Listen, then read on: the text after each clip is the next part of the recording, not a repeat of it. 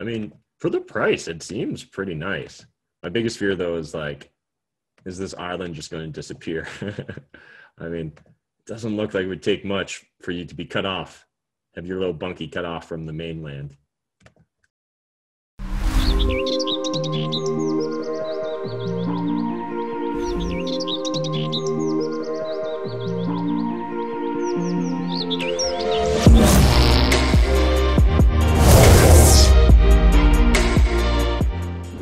What is up, YouTube? Matt McKeever here, and in today's episode of Deal Destruction, I'm joined by, well, I'm actually not joined by anyone because no one's been signing up to participate in Deal Destruction.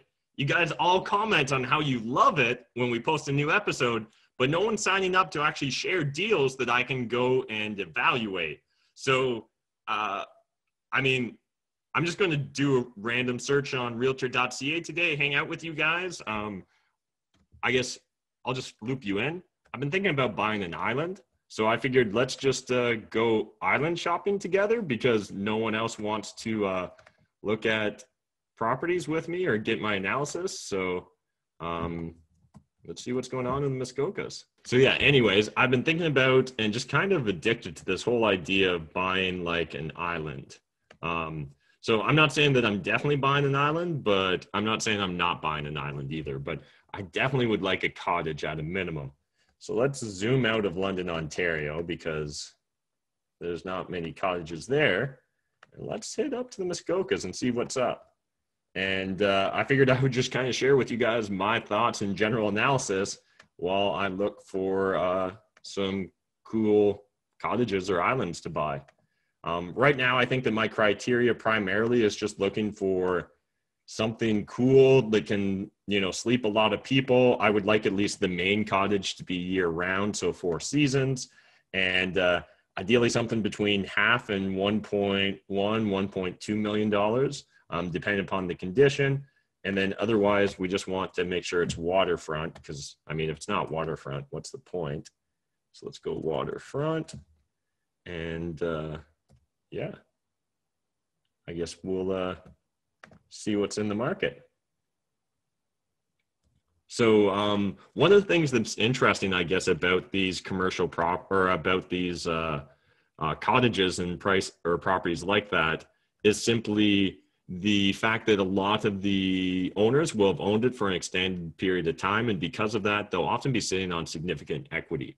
So there are some really cool opportunities for VTBs. And if you guys didn't realize that, my buddy Kyle Ford has actually documented it multiple times on my YouTube channel. So you guys can always jump back and check out those videos with Kyle, where we break down exactly how he goes about, getting VTBs from cottage owners.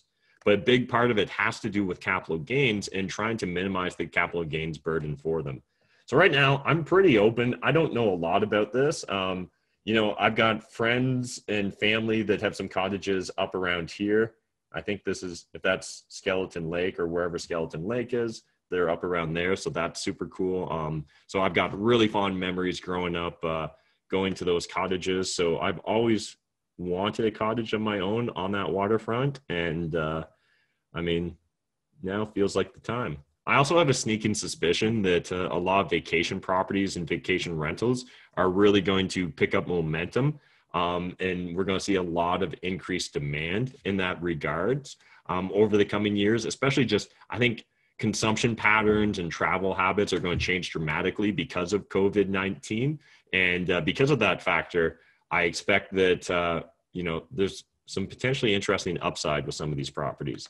So right now, I don't really have a system in place. I'm just kind of randomly choosing a few to look at with you guys based upon the photos and the price point. So we'll just select a handful and then I'll kind of talk through my thoughts, I guess. Do you guys own any islands? If anyone's got any island buying tips, jump in that comment section, hit me up because I'm always open to your tips, especially when I'm moving into niches that I'm not necessarily familiar with. Looks like we got another island there. And do you guys even know much about owning islands? I actually haven't done much research at all.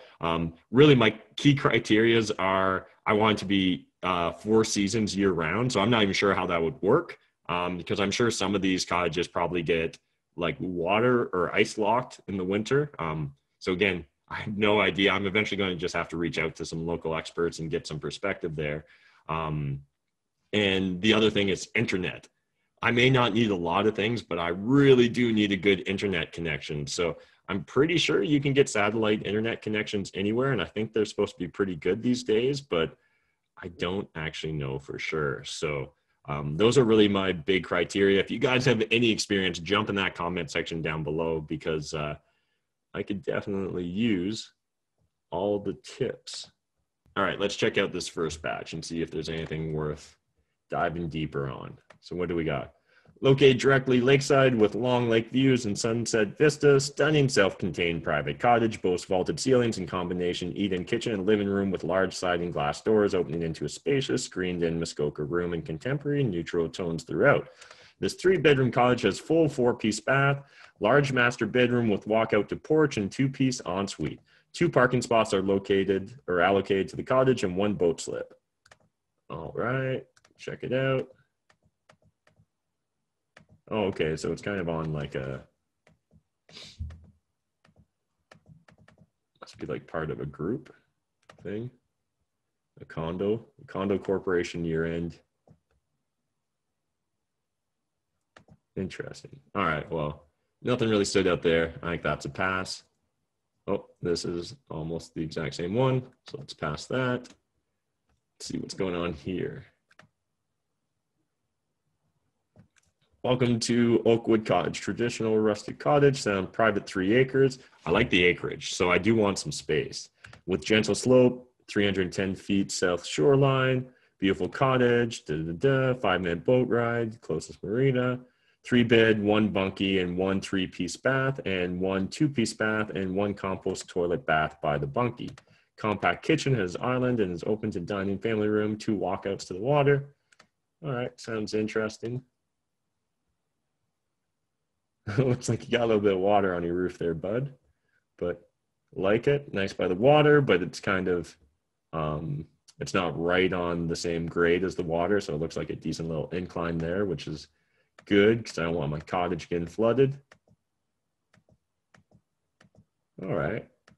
I feel like this one's going to be a little bit too small for me. I'm looking for something with a bit more of a wow factor, but there's a nice little inlet or cove it's on. Well, you got the nice little fire pit there. Keep from the wind blowing on it. Got nothing wrong with that one, but don't think that's quite the place for me. Let's see this one. Oh, I think I've looked at this one before. What do you guys think? This seems really close to the water. Do any of you guys know things about cottage? Is this like danger or is that normal? Because I love the idea of being that close to the water, and like all these decks and docks right on the water look pimp. But if I remember, if we go near the end of the photos here, my inner landlord was just like, ugh, look at all that water right around it. You know, is there a risk that the lake could rise like a foot or two? And if so, do I lose my cottage? What's going on there? Will there be any insurance issues? Do you guys know, is there insurance issues if you buy a cottage right on the waterfront? Obviously, I can like contact my insurance company to find this out. This is a cool room though. I like that. That is very nice. It seems pretty neat though. Pretty neat. I forget, is this one actually on a lake or a river? Right beside Picnic Island. Okay, interesting. Actually, I really like how close it is to Barrie and stuff. So that's one of my considerations as well. Like, how far north do you really want to go? And if I can stay south of Gravenhurst, that would be a huge bonus. Huh. That's interesting. What do you guys think? This is the first one that actually like interests me. So jump in the comment section, let me know. Do you like 2 Island 780? Just moments from marina by boat to this pretty little island in Honey Harbor, close to the park landing docks. Main cottage has 3 bedrooms, open concept, living, dining, kitchen, and wraparound sun deck. Separate self-contained guest cottage has 2 more bedrooms and open concept, living, dining, eat-in kitchen. Good water depth at the dock and shallow sandy bottom for wading. Enjoy awesome sunsets and sunrises. Da, da, da. Both cabins have been rented out periodically for $2,000 and $1,000 respectively. Cool. I mean, for the price, it seems pretty nice. My biggest fear, though, is like, is this island just going to disappear? I mean, it doesn't look like it would take much for you to be cut off, have your little bunkie cut off from the mainland. Hey YouTube, are you guys looking to buy a rental property? If the answer is yes, then you need to pay close attention to the following information. Nitty Gritty Real Estate is a company that's here to help you buy a rental property in your market in as little as 30 days. Investors typically learn real estate by watching YouTube videos, joining Facebook groups, all kinds of different things, reading books. However, I see tons of people spend a lot of time and money and yet never end up taking action because they still don't know how to actually get started.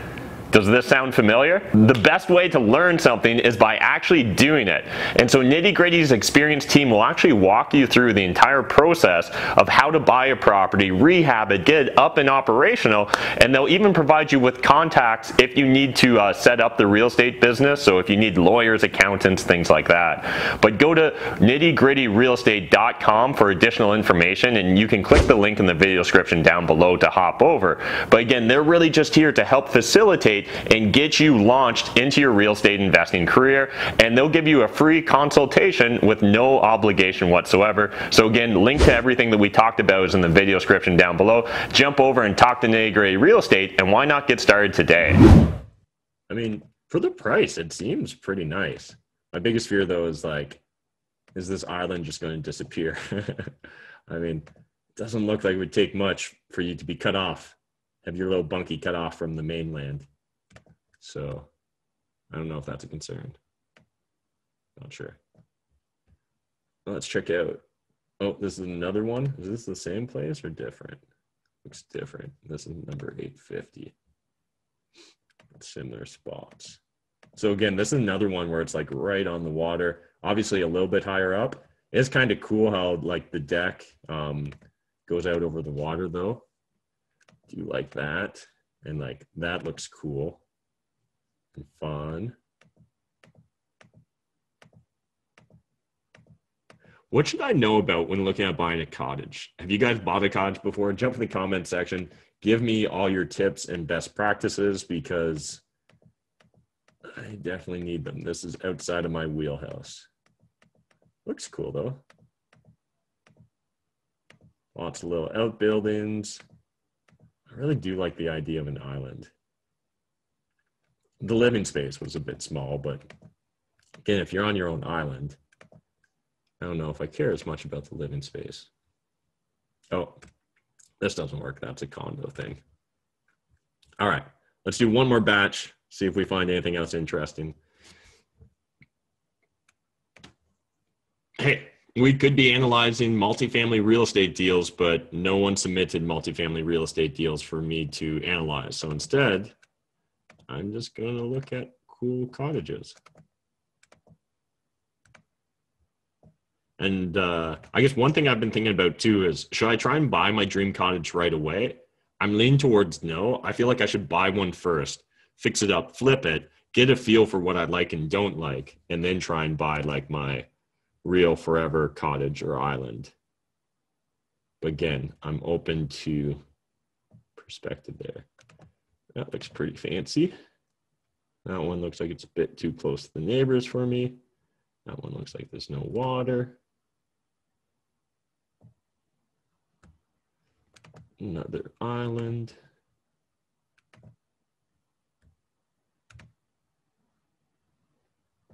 Don't see a lot of like sandy beaches.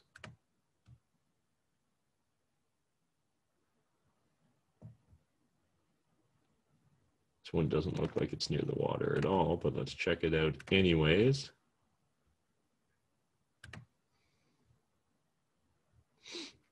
And so I guess just while I'm randomly looking at cottages here, one of my thoughts is I'm very hopeful that I can get a partial VTB. So my thoughts are maybe you finance 50, 60% of the purchase price, try and get a second place VTB to come in at 10 to 25%, try and end up at a close to, you know, a 65 to 85% loan to value would be wonderful.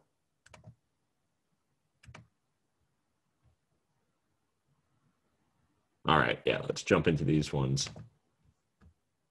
So, oh, there's another condo thing. Lame. This looks cool though. Stunning Georgian Bay waterfront cottage. Oh, this poor guy had his cap lock stuck. With 318 feet of prime western waterfront exposure, rocky shallow shoreline, huge dock with deep draft. This cottage is 1,100 square feet, 3 bedrooms, 1.5 bath, well appointed, and features open concept. Actually sounds small. I thought it would have been a lot bigger looking at it there. Ooh, it's on 4.5 acres though. I like that. Let's see. What are we looking at here? That looks cool. Got the water right there, built right into the rocks. Nice big deck.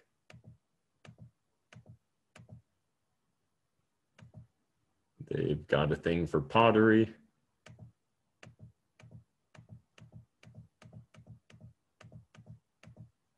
Man, it looks a lot bigger on the, oh, is that the realtor in the photo? It looks a lot bigger from the outside than it does on the inside. Yeah, no real wow factor there, Gary. Let's see this though. Colburn Lake, 0 maintenance required. And this recently completed 2+1 bed, 2 bath waterfront cottage. I guess the one thing I haven't mentioned yet is I'm definitely looking for the properties that have multiple buildings. I really like that idea. Just super cool.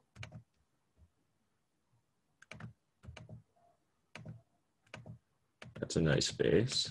Super modern, super slick. Oh, cool. Kind of an unfinished basement there. A little bit more living space.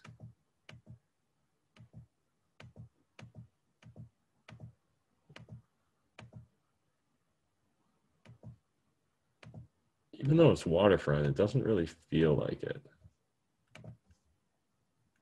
It's not bad, but I think I might have looked at this one before too. So I like the concept of this. Like, it looks kind of cool to have that sticking up on the high hill and all the rocks. But once I actually looked at it, it looked like I need to like renovate all of it, really fix it up and build some outbuildings. Seems like a bit of a hassle for me. Kind of a picky buyer when it comes to cottages. Oh, where is this?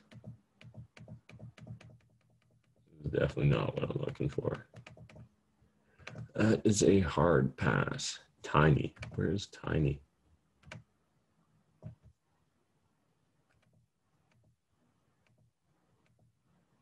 Oh, cool. Oh, Tiny. That's where Lemore has her cottage.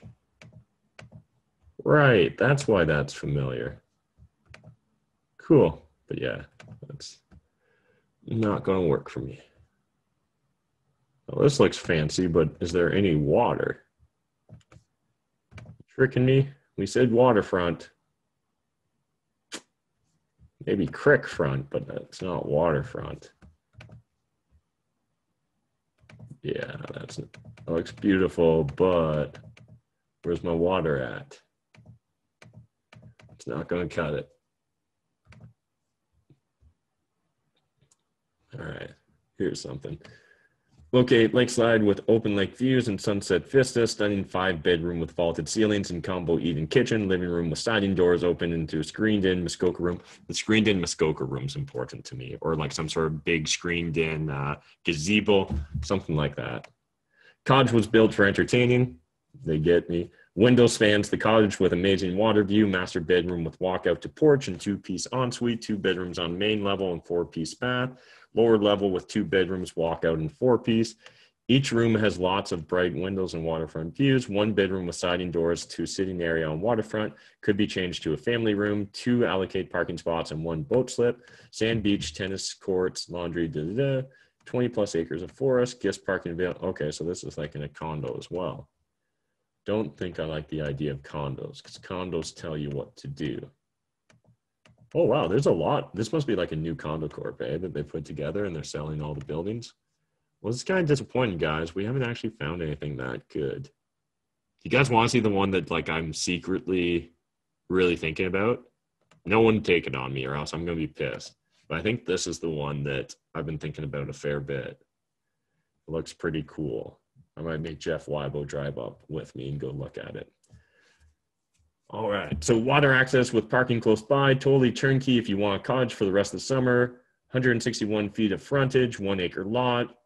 Shore road allowance is purchased, 2020, northwest exposure, cottage.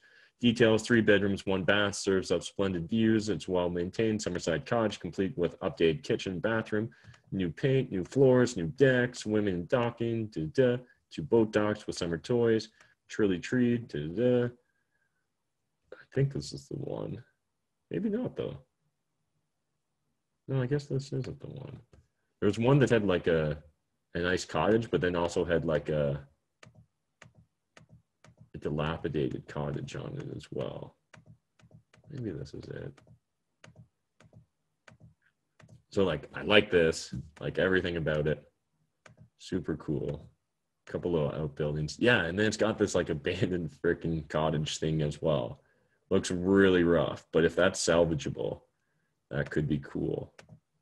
Because like, look at that design, right? Can you imagine if that was all glass, all fixed up? Oh, that looks rough, eh? But yeah, this is one that's on my short list, I think. Is there any others?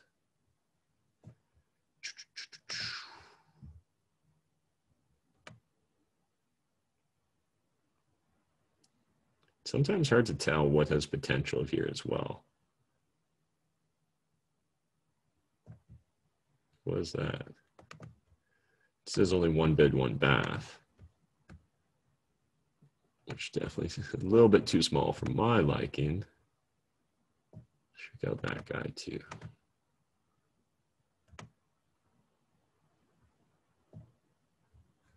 All right, last round of cottage shopping, then I'll wrap up. So we already checked out that guy. I mean, again, we could be looking at multifamily properties, but no one sent me multifamily properties to look at. Like the deck, little cottagey thing, screened-in gazebo, another little building, a little bit more. I think it's going to be way too small, though. That's too bad. Cute little thing, but far too small. Where are you located, though?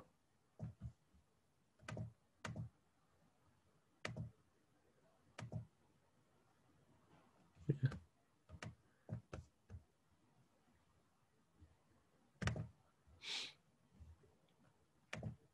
Well, I think I looked at this one before, too. Online, of course, but this one looked cool. Like that. That looks pretty pimp. I like that.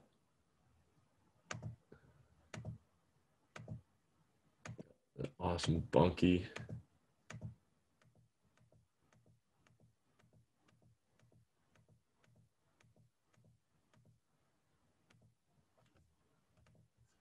Let's read the highlights again. Private island paradise. Get away from it all with your private paradise. Only 30 minutes north of Honey Harbor by boat. 3 bedroom, 1,500 square foot, 4-season retreat. Hey, 4 seasons. Is beautifully finished and nestled into a wonderful and well-treed 1.1 acre, complemented by a well-built boathouse style bunkie for those special guests.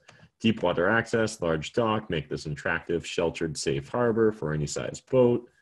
They've got some strict COVID showing stuff. Yeah, that could be cool. I could get behind that. Anyways, I think that's it for this episode. I hope you guys enjoyed Matt McKeever randomly looking at cottages or islands to buy, but I hope on the next episode of Deal Destruction, someone will join me so I can go about maybe destroying their deals. Anyways, I appreciate you guys watching this video if you made it to the end. If you do have any cottage buying tips for me, what I need you to do is jump in that comment section down below, hit me up. Otherwise, I'll see you on the next video. Thanks, guys.